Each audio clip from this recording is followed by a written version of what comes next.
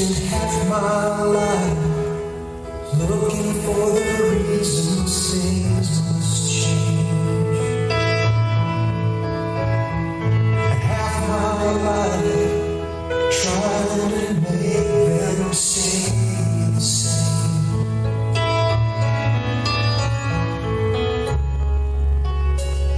But love would fade like summer into fall. All that I could see was a mystery. It made no sense at all.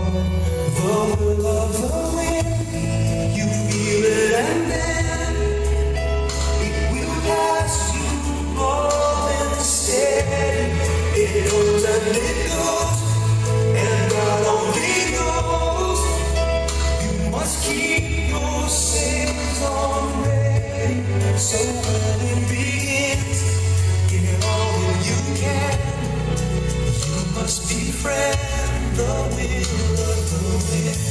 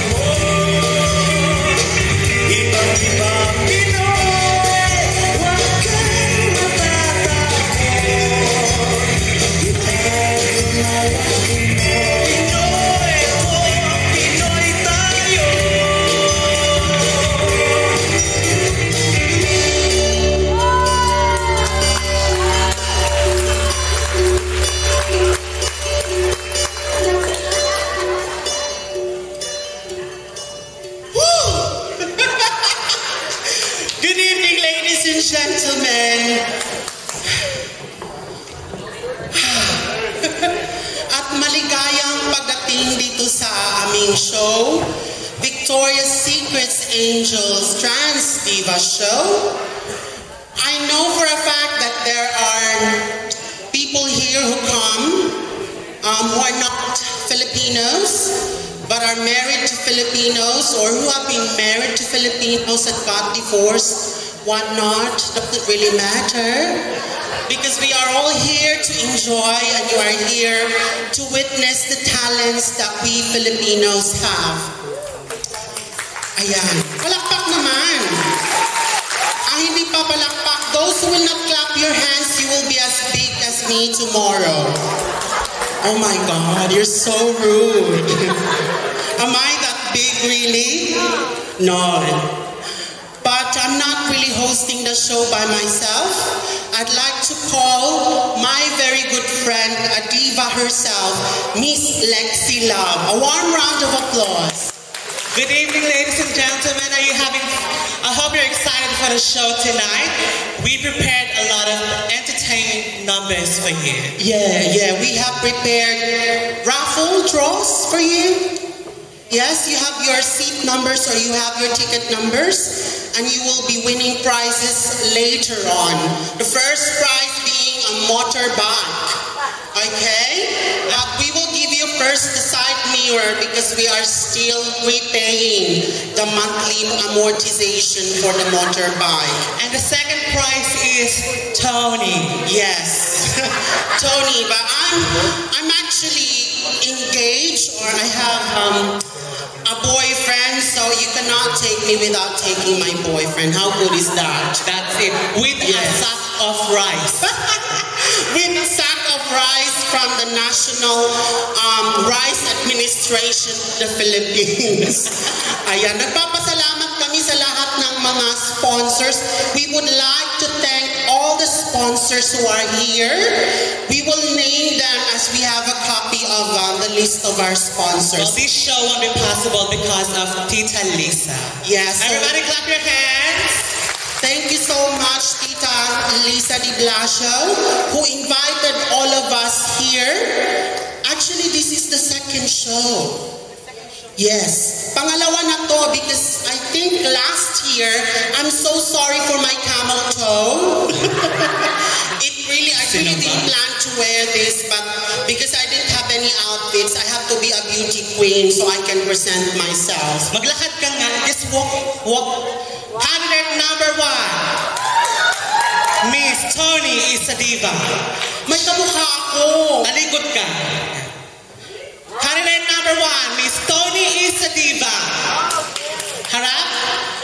Undisputed, undefeated bantamweight champion of the world. Hindi sabi nila kamukha ko daw si Bayani. Bayani ang Bayani. Oo, pero hindi ko naman nakikita ko ang sarili ko sa kanya, kaya okay lang. Oo. Of course, our audience are from Melbourne. Lovely audiences, parang ang daming senior citizen. Oo. Senior citizen ba sabi mo? Yes. Oo. Senior citizen, meaning to say in the Philippines, you are 60 years old and above. Oo. Marami ding 40 years old. Palakpakan mga 40 years old. 40 years old. Dami sinungaling. There's a lot of liars there. 30 years old. Oh my God, liars go to hell. 20 years old. 20. Puta ko rin sinungaling. 60 years old. Wala na, tulog na yung mga yun. Do you know what? 60 is the new 30. Really? Yes. 60 is the new 30. You can still make love at 60 years old. Man or woman. That's why they created the lubricants. Because you need to make love all your life. Hindi na lubricant yung grasa na yung... Oo, pero pag wala namang lubricant, yung mga mahilig kasi ang Pilipino na gumamit ng oil na pinaglutuan na. Pero yung cooking you know, oh my God, you guys, if you're married to a Filipino woman, you make sure that she uses only the oil once. Yes. Because you never know, she might bring that into your, love making. Pero aminin mo, ang hari ng mga Pilipinas vagina are very colorful. Why?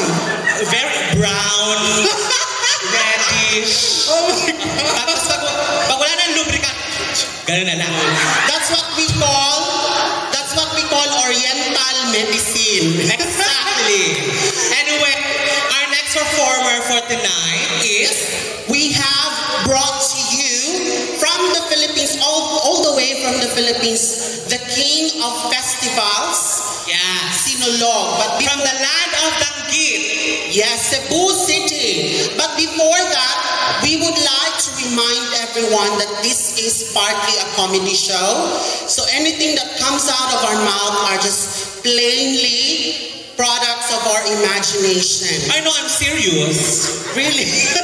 No, but if you get hurt by what we said, that just means that the joke is true only for you, but not for the rest of the people here. Ang init sa stage. Sobra, ang It's so luto na ang Cebu lechon.